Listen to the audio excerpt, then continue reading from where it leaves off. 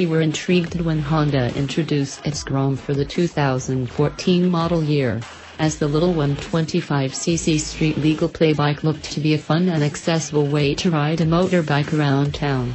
It proved to be one of Honda's best sellers in its street lineup.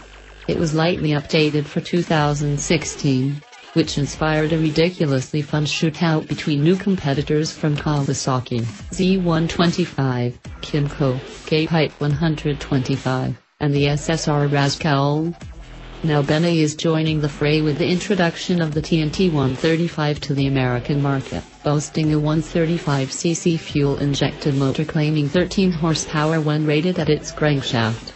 That should translate into more than 10 horsepower at the rear wheel, which would handily trump the 125cc Grom's best-in-class 8.3 RWHP. The little TNT's curve appeal might also lead the class, with sharp overall styling augmented by an attractive trellis frame and awesomely cool double-exit high pipes reminiscent of an MV Agusta. Fitting the playbike theme, the TNT rides on 12-inch wheels and uses disc brakes at each end. About the only negative aspect to the TNT135 might be its weight. Benelli claims it scales in at 267 pounds, which compares unfavorably to the Grom's fully fueled 231 pounds.